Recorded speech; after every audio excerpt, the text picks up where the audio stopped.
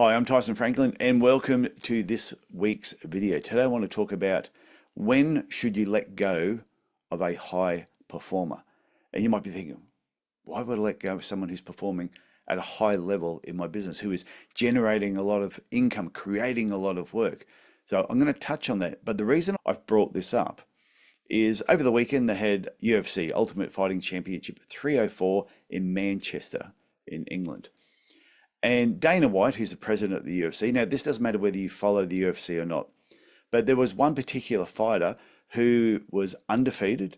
He's had a winning streak for a very long period of time. I think as a professional, he might be 13-0. He's had a great career. However, what I've heard behind the scenes, they've mentioned that he also creates a lot of work for the UFC. He creates a lot of headaches.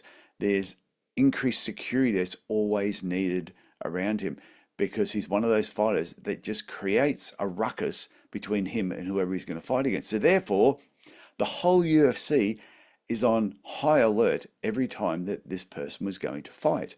And I heard that this was part of the reason why Dana White, the president, let him go, because he just felt he was too much trouble. And he did make a comment that he hopes that this person goes to another organization, and he's probably going to be one of the best fighters that's ever going to turn up at that organization. So he was an extreme high performer, probably also generated a lot of income for the UFC. But because of all the work that was also created for everybody else, they made the decision to let him go.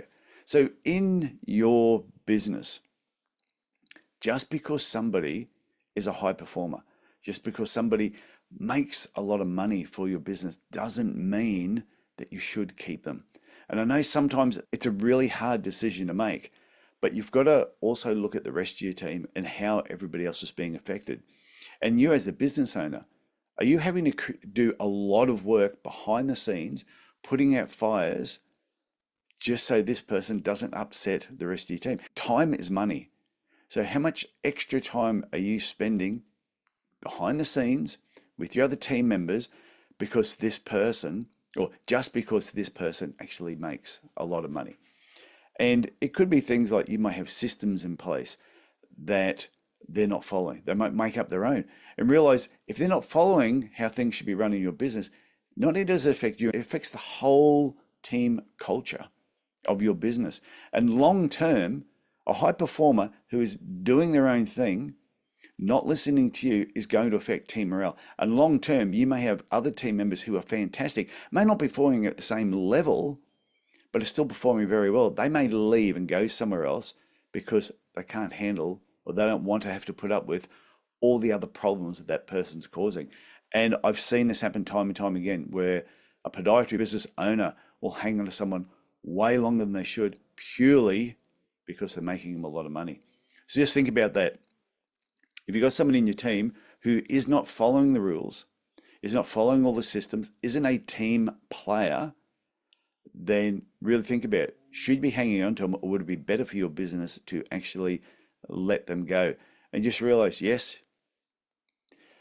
they are bringing in a lot of money, but also are they causing a lot of other problems? I think it is really important. And I think your team comes first and you come first before anybody else that actually works for you. And like Dana White did, he let someone go who was an undefeated fighter, who was ranked quite highly, and he's let them go purely because of all the extra work that they're creating. Weigh it up. Is it really worth it? And I tell you right now, if you let a high performer go, normally you'll find your rest of your team will become much happier, and everyone overall will probably start to perform a lot better. If you ever have any questions about any of my videos, please send me an email, tf@tysonfranklin.com. Don't forget to check out the Podiatry Legends podcast. And if you enjoyed this video, hit the thumbs up.